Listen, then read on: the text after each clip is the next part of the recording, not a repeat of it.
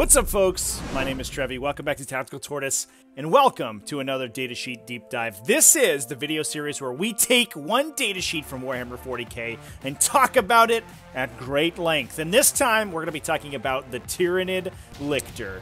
Now, this topic selection comes with a little bit of a story. A long time ago, way too long ago, in fact, sort of an embarrassing amount of time ago, I did a poll asking people what Tyranid datasheets they would want me to review. And a lot of people said Carnifexes because those are a fan favorite, and I promise I'm working on the Carnifex video right now. The problem is that I have a lot to say about Carnifexes, so it's ridiculously long. And that means that it also takes a really long time to edit. So I was on the cusp of not actually releasing a video this week, which would have been bad. So I decided to go into the comments, and I saw a bunch of people asking to do a deep dive on Lictors. So that's what we're going to be talking about today. If you like this style of content, hit that subscribe button and the little bell down below. Do all that YouTube stuff. You know the drill. And let's talk about exactly what we're going to be covering on this Lictor datasheet. Now, first off, as always, we're going to do a datasheet review. We're going to talk about all of the stats on the datasheet. Then we're going to move on and talk about some unit attributes about the Lictor, important things on that datasheet that are good to look at in particular. We're also going to talk about some interesting synergies, both with the Tyranid Codex as a whole, as well as high fleet adaptations that you can use alongside it. We're then going to talk about specifically how you use Lictors on the table. Let's do it. Let's dive. So first off, talking about the Lictors datasheet, and there's a couple things that I think spring out immediately when you look at this profile. First off, 37 points a model. Now that sounds like a lot of points a model until you consider that these are units of a single model. You're not taking, 3 or 5 or 10. It's just individual Lictors for a single elite slot in a Tyranid detachment. And that's actually pretty reasonable. I've talked about it a little bit in the past, and I think it's something that often goes overlooked, but individual model units in 40k are super duper powerful. That's because, among other things, in order for your opponent to kill them, they have to dedicate a shooting activation to attack that model. They have to allocate attacks from a unit that's making its ranged attack into that model specifically before they know how much damage it's going to be taking, which means you can make your opponent attack inefficiently to kill individual model units. Imagine taking a unit of 10 Space Marines and trying to kill 10 individual guardsmen on the other side of the table. Are you going to allocate a single Space Marine to each one of those guardsmen? You don't know if you're going to miss all your shots or if one guy is going to overperform or something like that. It's very obnoxious. Another reason is that they are perfect for doing things like screening out areas. They actually have the most efficient anti-deep strike aura out of any style of unit. They're good at holding backline objectives if your opponent can't threaten them. They're good at scoring a lot of secondaries. There's a lot of reasons that individual model units are super powerful. So that's great. That is a big power of the Lictor. Also, the next stat we're going to talk about here, move 9. That's, surprising, to be honest. This guy looks like a warrior, and he moves, another 50% faster. Incredible. We also have a pretty beefy, just standard profile. 2+ weapon skill is actually pretty important. Strength 6, so we're moving toughness 3 models on 2s in melee, which is phenomenal. T4, 4 wounds is fine. Sometimes it's a little bit difficult to kill. Unfortunately, it is saddled with a 5+ armor save, and while that can be buffed by the chameleonic skin ability this guy has, it's not really enough to allow it to survive more than maybe a couple of bolter shots going into it. Also, 3 attacks as well is a little bit low. For the style of unit that you kind of want Lictors to be, only 3 attacks means that they flub their melee a lot, which is too bad. But for only 37 points, you can't really complain, especially at that 2+ weapon skill. Now, the Lictor actually has a bunch of melee weapons attached to it. This guy's kind of like a big gene stealer. It has flesh hooks, a 2-shot gun at strength user, which means it's coming in at strength 6, which is pretty good. Again, you're killing toughness 3 models on 2s. This thing actually becomes sort of a blender when going into a guardsman squad, which is pretty interesting. The other cool thing about flesh hooks is that they're like a super pistol. They can shoot into and out of combat, which is pretty useful. Occasionally, you get a situation where Lictors are going to be able to, pick a model or 2 out that are engaging another unit, or if it's only engaged by, 1 or 2 models, it can kill them and then charge out, for example, and those are all pretty useful. It also has 2 melee profiles it can use, either Grasping Talons or Rending Claws. The Rending Claws are always better unless you need the 2 damage on the Grasping Talon, because it has that rending ability where 6s to wound become AP4. However, having a flat 2 damage weapon on those Grasping Talons means that the Lictor does not get too bogged down if you're fighting multi-wound enemies. If this guy goes into a tactical squad, it's not great for him because a bunch of attacks coming back at him with only that 5+ save is not amazing, but hitting on 2s, winning on 3s, and every failed saving throw just killing one of those tactical marines is pretty good.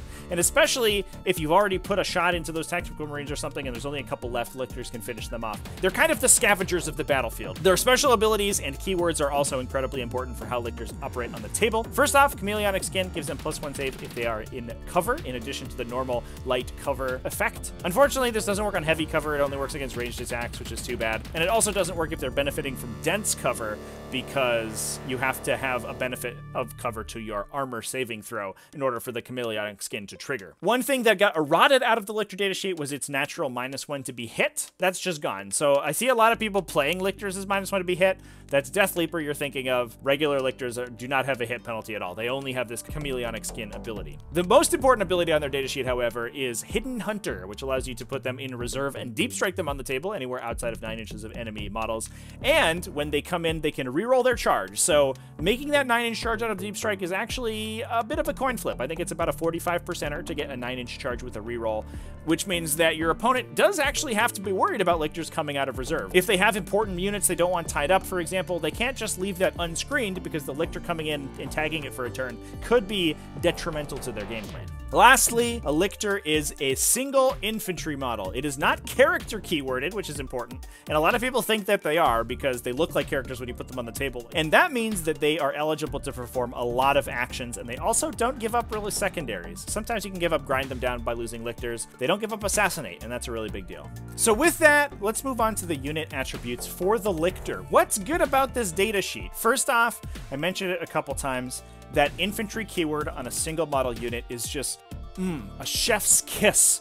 What an incredible combination. The big thing that that lets you do is do a lot of secondary actions. You can do things like drop banners with this guy. You can do things like deploy scramblers with this guy. And scramblers, I think, is going to be the #1 reason that people are putting Lictors in their lists. So you can put them in the back of your opponent's deployment zone with that deep strike and immediately perform a deploy scramblers action and get that scrambler in whatever zone that they're in. To sort of supplement that, they're also really annoying to screen out. They're on a 40mm base, which isn't enormous, and just because of how screening naturally works, in 9th edition, you do have to be able to fit the entirety of your unit into an area to be able to legally place them. Because they all set up simultaneously, you can't, place half of them and then decide not to place the other ones and have them be dead, like you could in 8th edition. The entire unit has to be put down all at once. And that means that a lot of times people get a little sloppy with their screening, because all you have to do is screen out essentially room for one model not to be placed. And that's not the case for Lictors. If a Lictor can go in a place, it just goes there. It doesn't have to worry about any friends coming along with it, which means that your opponent actually has to physically screen out almost the entirety of their deployment zone to not let Lictors in. And some people, when they look at 2 or 3 Lictors in a Tyranid army, they just go, it's fine, I'm not even gonna screen. It's too hard to screen Lictors. Now, these things together make Lictors the perfect utility unit. I've talked about utility units in a previous video I did on competitive list construction, where we talked about the Pentagon of Power, and one point of that Pentagon are utility units, and if you want a perfect example of a utility unit, it is a Lictor. This guy's up there with Mandrakes and like Space Marine infiltrators and some of the most incredible utility style units in the game. These little support guys that can go in, score your secondary objectives, screen out your opponent's army, just be annoying. But on top of that, Lictors are actually combat effective as well. Their melee profile isn't phenomenal, to be honest, but it is good enough, and especially against toughness 3 infantry, being able to put those 2 flesh hook shots down, then swing 3 times, hitting on 2s, winning on 2s, means that Lictors actually mix it up with a lot of really light infantry, and especially infantry that's holding your opponent's backline objectives, and over the course of a couple turns can actually kill them. This makes Lictors really important in a cagey game where you're really scrapping over objectives, because they're going to be able to peel models off of your opponent's army, and they're not quite easy enough to kill that your opponent doesn't have to really worry about dealing with them. A lot of similar units only have 1 or 2 wounds, and they go down pretty easily, even to last gunfire, but Lictors are just resilient enough that you do kind of have to commit a little bit in order to reliably kill one. Now with that, let's move on to synergies and talk about some abilities and stratagems and high fleet adaptations you can use alongside your Lictors to get the most out of them. Now I'm not going to cover every single synergy that's available for Lictors because, to be honest, they're not that exciting. They're, like I said, just a single infantry who attacks a couple times, so you're not really going to be wasting adaptive physiologies or big psychic powers on single Lictors outside of some very specific instances. But they do have a lot of stuff going for them, and Games Workshop clearly wants you to play them because they have a lot of Lictor-specific stratagems you can use with them.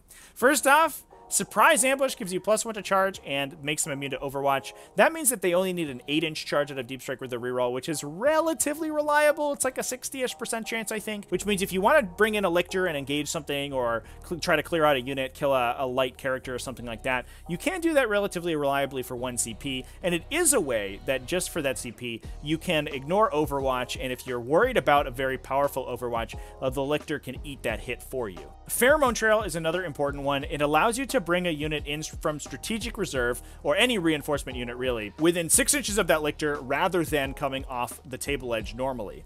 Now there's some question regarding exactly how this works mechanically. The Lictor has to be on the table and you target it with the Pheromone Trail stratagem when you bring in a unit from reinforcements. There is an open question on whether strategic reserve units can come in with Pheromone Trail. The answer is that they can, because any unit that begins the game off the table and then enters onto the table is considered a reinforcement. All strategic reserve units are always reinforcements. The part that's confusing to some people is that the reverse is not always true. Not all reinforcement units are strategic reserves. A Lictor is a perfect example of this. They come in as a reinforcement when they use their Hidden Hunter ability to pop in on the table anywhere outside of 9 inches of enemies, but that's not strategic reserves. Strategic reserves is specifically the role that you use to come in off the table edge by spending CP during the reserves step of the game. This lets you bring infantry units in, and especially ranged infantry is where this works better, anywhere on the table, not tied to a board edge. Tyranids have a lot of very short ranged guns, especially on their infantry units, so being able to bring them in anywhere you need and get angles on your opponent is very important.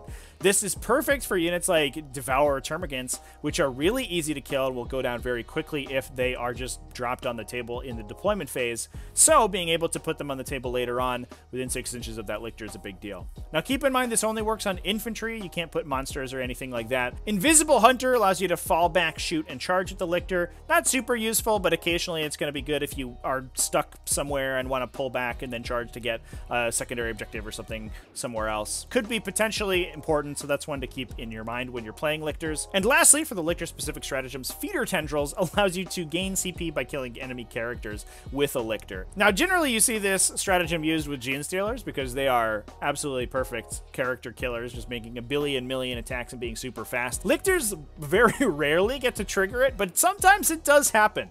There are some very light support style characters out there that Lictors actually can kill. Consider characters like platoon commanders or missionaries. These characters that typically fit in an elite slot and are like toughness 3 with a pretty mediocre save, where 2 of those 2 damage grasping talon swings through that save could kill them. That's where Feeder Tendrils comes up. So it's another important one to keep in mind if you find yourself in a situation where your Lictor is fighting that style of model. Now moving on to more general stuff, don't forget Metabolic Overdrive on the Lictor. That is an important one late game, especially if the Lictor has come in out of Deep Strike somewhere around the edges of the table. Being able to use Metabolic Overdrive to move it onto objectives or double move it in order to get it in range to deploy scramblers or something like that is super duper important. And with that base move of 18 means that this thing can deploy a scrambler anywhere on the table from 18 inches away, which is wild. A lot of times, even if your opponent is doing a great job at screening out their deployment zone, you can just drop a bunch of Lictors in the middle of the table, and if any one of them survives, they're going to be able to get you a scrambler in your opponent's deployment zone. It's almost impossible to stop.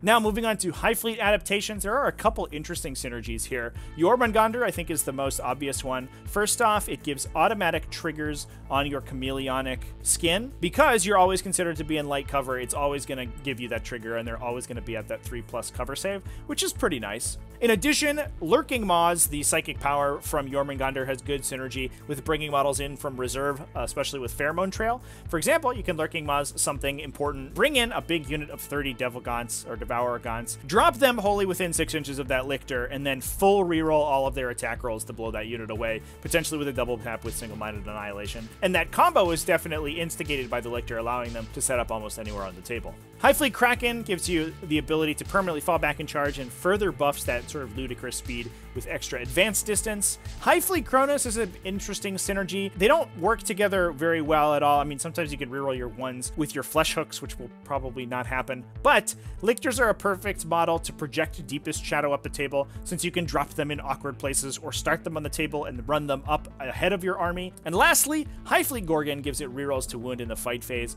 rerolls of 1, which makes it perfect at killing those toughest 3 infantry, given that you're hitting on 2s, wounding on 2s, rerolling 1s. Pretty good. Again, only 3 attacks though means he's not going to be killing a large number of infantry, but making those 3 attacks count is very important. So before we move on to the final verdict, let's talk about how to play Lictors on the table, because that was one of the biggest questions that I saw in those comments is, you know, how do you make this unit functional? And I think if you look at Tyranid lists, you'll see a lot of them in the list, and sometimes it's not always clear exactly why. Now, I've touched on it earlier in the video, but Lictors are purely a utility unit, and they are a phenomenal one. They're good for screening, they're good for performing actions, and those are the reasons that Lictors are in your list. For all the things I said earlier in the video, being a single model unit, a non-character unit means you can perform actions. They have a relatively small base, so they're hard to screen. They're fast, so even if they are screened, they can still get up the table to get those secondary objectives. These are all benefits that Lictors have, and all in a relatively inexpensive points cost. So generally speaking, games with Tyranids, you're going to have the deploy scramblers and or engage on all fronts secondary objectives. So you want to reserve your Lictors in those situations, and when they come in, put them in corner areas, areas around the sides of the table where they're going to be difficult to reach. Those areas are usually the most difficult to screen out, so that's where they'll have space to drop in. And that means that even when they come in and get that engage on all fronts the turn that they come in, or get that deploy scramblers action off, they're going to be annoying to take out. If you can also put them in cover, that works great as well. There are going to be some matchups and some games where you don't necessarily have those defensive objectives. And in those situations where you're playing very defensively, keeping them on the table in your deployment zone is important. That's especially if you need them for turn 1 actions like raise the banners high. Being able to have a Lictor place your banner instead of something like a character like a Neurothrope or even one of your larger units that you'd rather be advancing up the table is important and can make your entire list function a little bit more efficiently. They can also screen out your backline really well. Just putting a Lictor in each corner of your deployment zone can make it very difficult to get good deep strikes back on you. But if you don't have plans for them in round 1, I almost always recommend reserving them. So even if you don't have any secondary objectives that Lictors can interact with, you should almost always put them in reserve. Being that they have all these bonuses to charge out of deep strike that are difficult to screen out and they're sort of annoying to kill once they come in, a lot of times you can make your opponent scared of the Lictor's ability to come in and tie up units that they don't want them to. Even if the Lictor comes in and charges a unit and doesn't kill anything, and even if there's a chance that they'll get killed on the swing back, if you do end up engaging that unit in your opponent's movement phase, you can force them to fall back, you can force them to shoot into melee, you can put them in all sorts of really obnoxious situations that they're then going to have to revise their game plan to play around. And that's one of the biggest strengths of the Lictor, is that even in those situations where it's not actively scoring you VPs, it can be mucking with your opponent's game plan. So with that, let's move on to the final verdict. Are Lictors worth taking? And the answer at this point, I think it should be relatively obvious, is absolutely yes. Lictors are one of the most important models in the Tyranid range right now. They're so good for those secondaries. They're cheap. They can fill out your list. They can just provide so many small utility benefits and even fight if they need to. There's just basically no way to go wrong with Lictors. Now, what I remember from my time reading the Warhammer 40k lore was that Lictors were originally supposed to be sort of an assassin-type phenotype in the Tyranid army. They would, like, show up ahead of a high fleet and, like, yes, to kill all of your leadership or something. It seems like lately, Genestealers and Genestealer cults and Dimacarons have sort of filled that space. And what's interesting, I think, about Lictors, and one of the reasons that they're a lot of people's favorite, is the idea of this like sort of silent, invisible hunter that's stalking its prey and picking it off, which is a very evocative idea, but not one that is particularly represented by the datasheet. It seems like Lictors nowadays, and especially mechanically, are more like a scout unit, which feels more appropriate to them and is an important role that Tyranids should have on the battlefield. It's not a particularly sexy unit, but I think that very well encapsulates what Lictors are going to be doing on the table. They fill a lot of important support roles. They do a lot of very technical things, but killing is not 100% their strong suit. You'd have to entirely overhaul what the datasheet looked like in order for that unit to fill that role. And honestly, I don't know if it would even work quite that well. So I do think that the Lictor fills the perfect role in the Tyranid army right now. It works really well with 9th edition's mechanics, and I think that it's just a phenomenal unit. One of the best units in Tyranids, for sure. Anyway, that's all I have to say about Lictors. Real quick video for this datasheet deep dive, everybody. Thanks for watching. I really appreciate it. Thanks for watching all the way to the end. Hope you enjoyed. And remember, if you want to support the channel, head on over to patreon.com/tacticaltortoise. You get all sorts of sweet benefits if you support there or down below at the channel membership link. I love everybody who does either of those things. Y'all are great. Remember to keep it classy, folks, and have happy wargaming.